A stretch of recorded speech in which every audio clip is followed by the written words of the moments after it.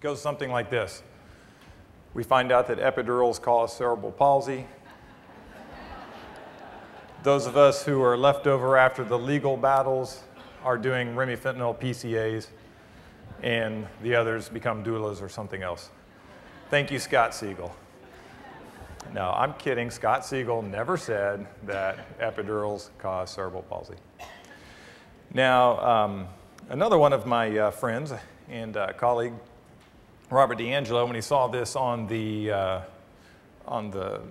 schedule, came to my office, said, "Oh, future of OB anesthesiology, I can't wait to hear that. Great Swami, tell me what's going to happen." And I assure you it's nothing like that. You will not ooh and ah through this lecture, okay? So I'm sorry if that's why you stayed around late this afternoon for the oohs and ahs.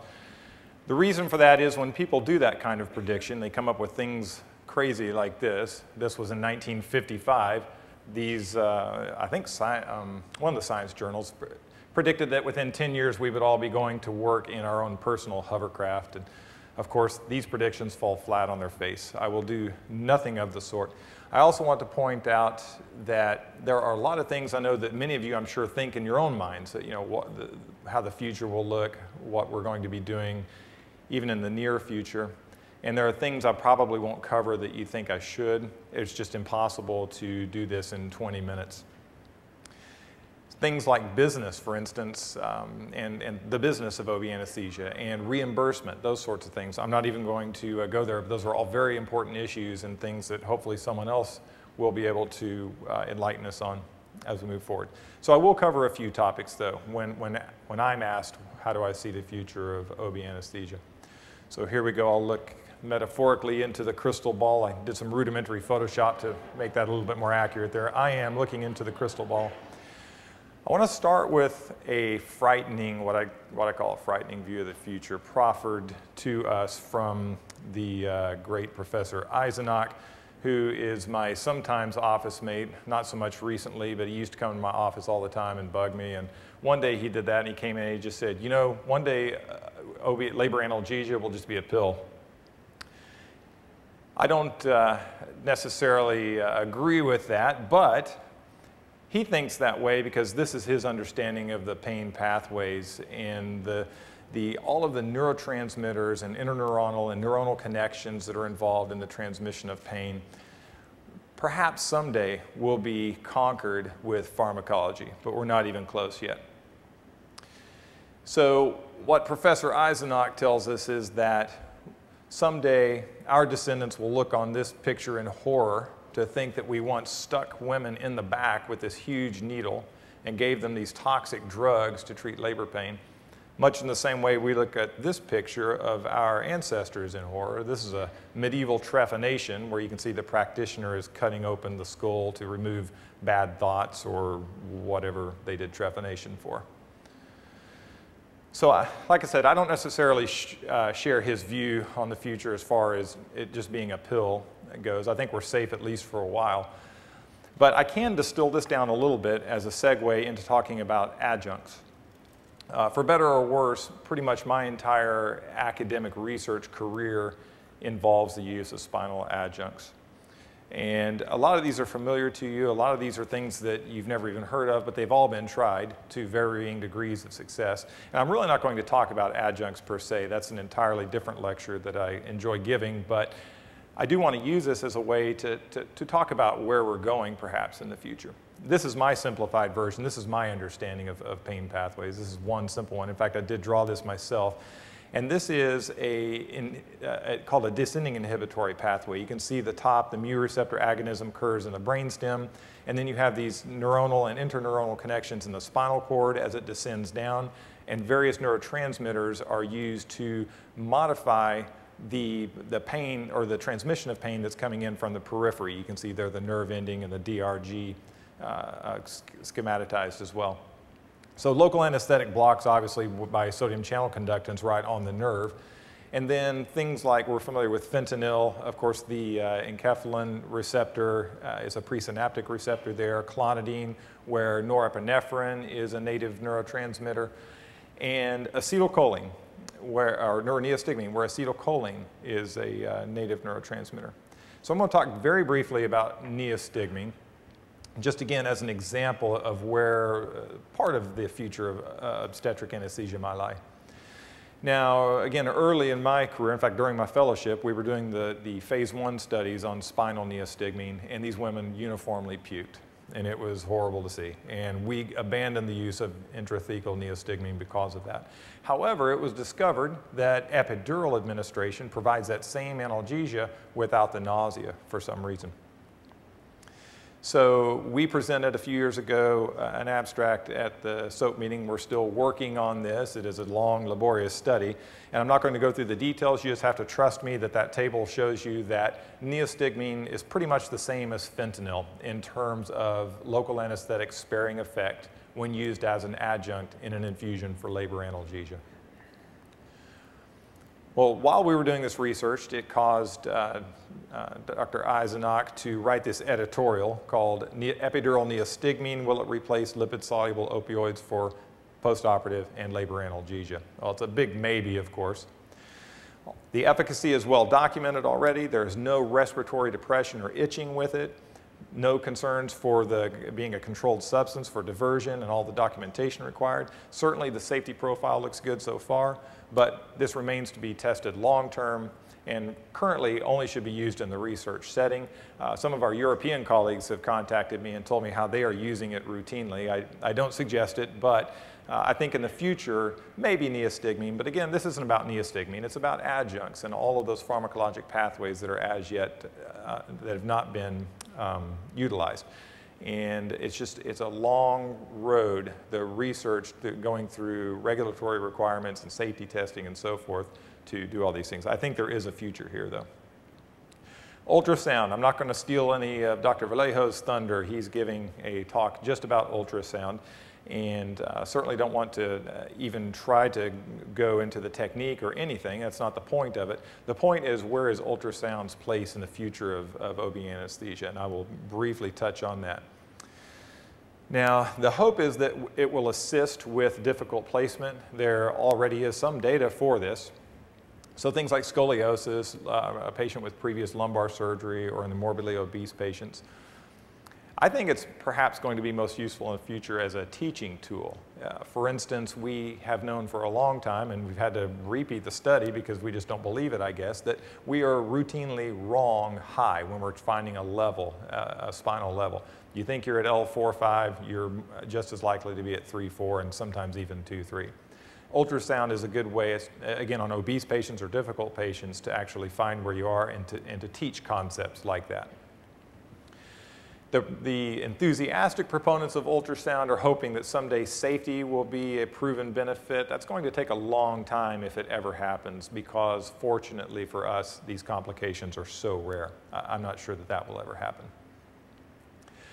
Others, however, are not as enthusiastic for the future of obstetric ultrasound. And I say that tongue-in-cheek because I'm not sure how much David Gambling, he wrote this editorial, was just playing devil's advocate, or how much he really means. But the editorial was titled, "Is this a useful gadget or a time-consuming gimmick?" And in it, he talked about the increased cost that we have to consider, lack of proven benefit, increased overall procedural time, the unproven safety of ultrasound, which of course our obstetric colleagues would argue very strongly against, and I'm not so sure that's a big deal either.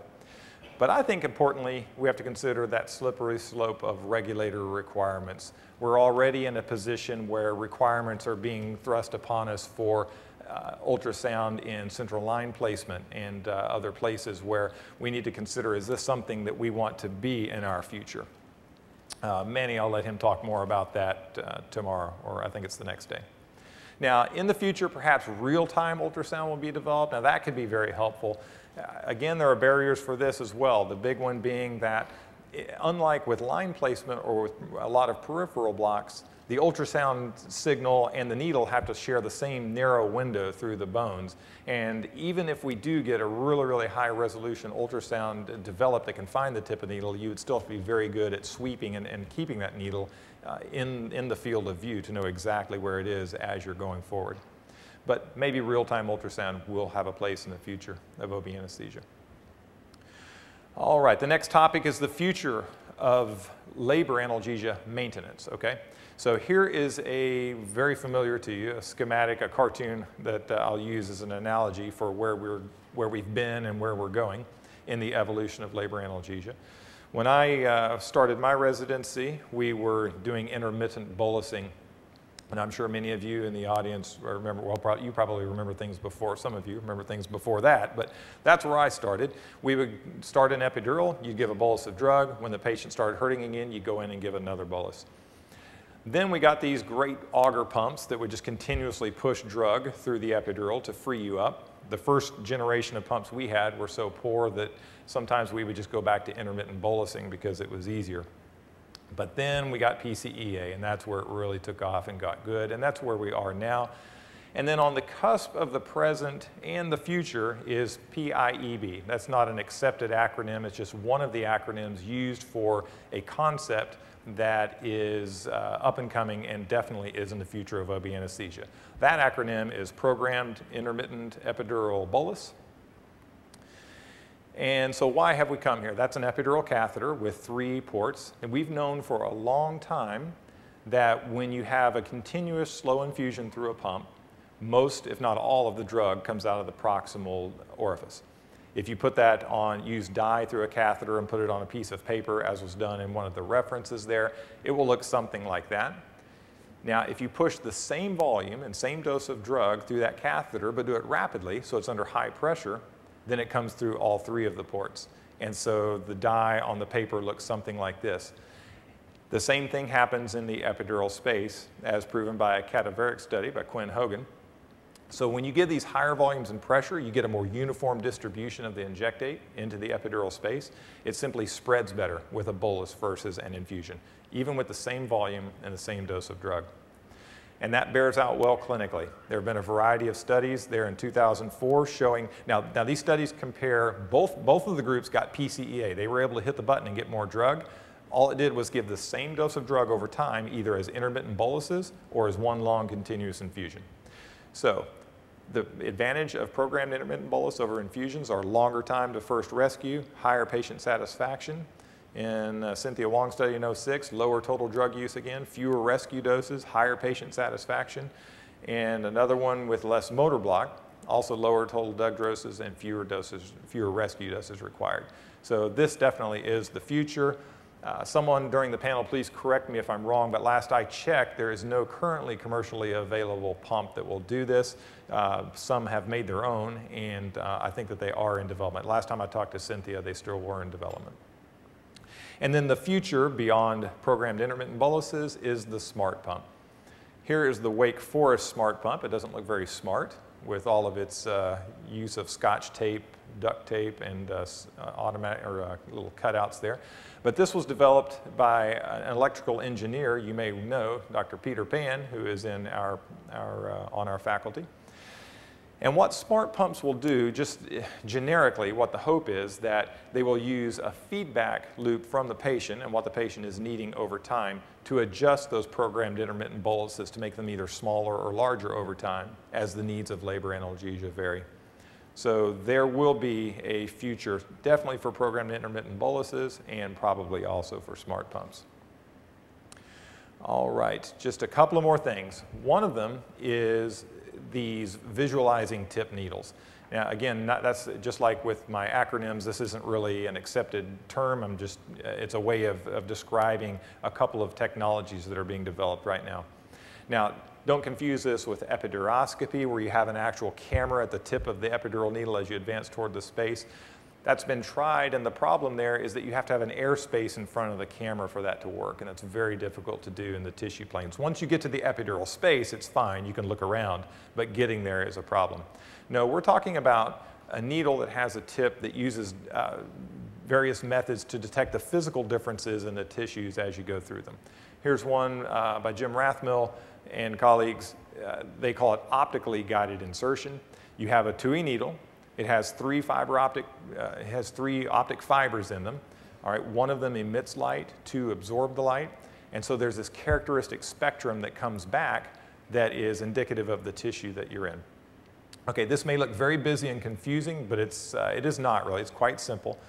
On the left side, you see the CT scans as the procedure is being performed on an anesthetized pig. The needle is obvious as it's going through. So on the top row, you can see what it looks like when you're in muscle. Don't worry so much about the reflectance spectrum in the center. That's just the data that comes back from the optic sensor. But look over on the far right side, and what you see are two columns. One is the blood fraction, and one is the lipid fraction. So as you'd expect, on the top one, when you're in muscle, there's a lot of blood. So you have a high blood fraction and a lower lipid fraction. This is obviously lean pork here.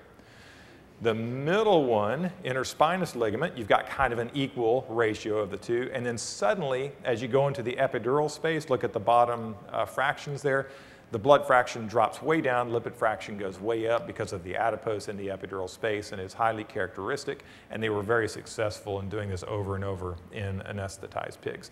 They even reported one that went into a vein as you went into the epidural space, and there was a sudden increase in the blood fraction and decrease in lipid fraction, as you would expect.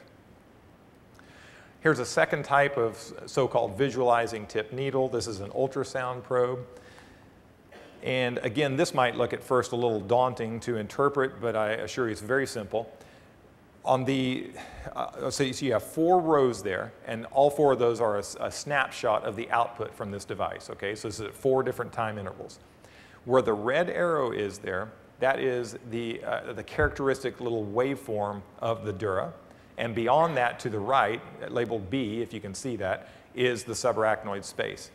So on the very far left edge of the graph is the tip of the transducer. And you can see as you go through those snapshots, it gets closer and closer and closer to the dura. There's also a characteristic notch there where ligamentum flavum is. And then where A is, there's a space where, of course, that's the epidural space in between those 2 notches.